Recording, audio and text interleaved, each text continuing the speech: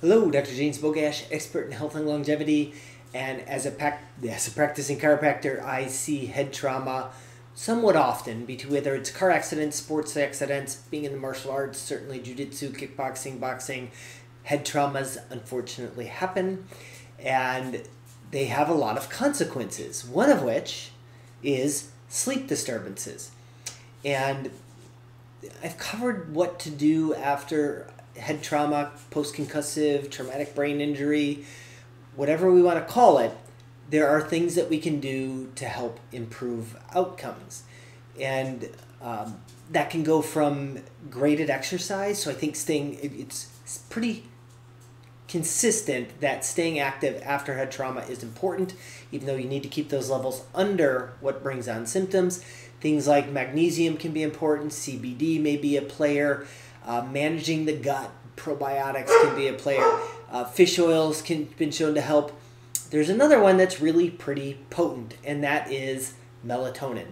Melatonin is a very potent antioxidant in the brain. We've seen that with other things. We've seen it as far as cancer. We've seen it as far as COVID.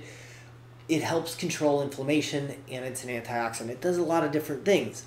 So it would make sense that maybe people who have had head trauma could benefit from taking melatonin.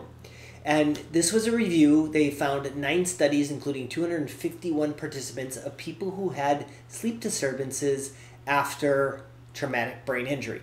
And they used 3 different types of melatonin. And why doesn't make any sense. One was melatonin. The other one was circadian, which is a prescription version.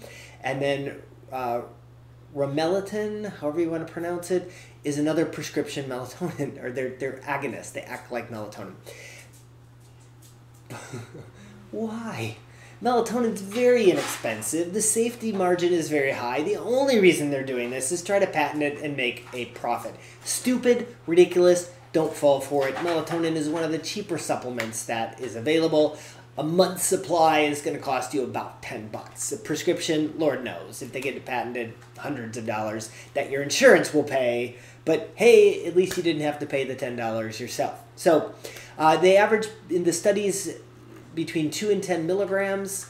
I think 10 milligrams is definitely too high in most cases. I will usually start somebody in the office out at 0.5, like half a milligram, and build them up to maybe 3. Occasionally I'll go past that. But for sleep disturbances, I usually start lighter.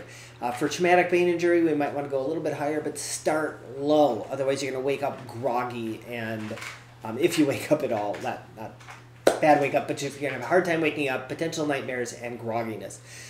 So what did they find?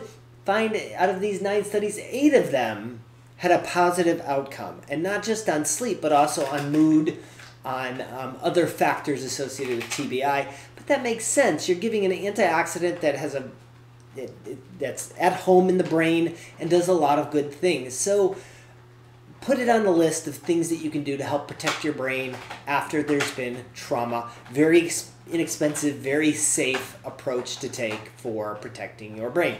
As always, I'll post a link to this particular study in the description. Make sure you like this video, share it with somebody who you think needs the information, and subscribe to the channel.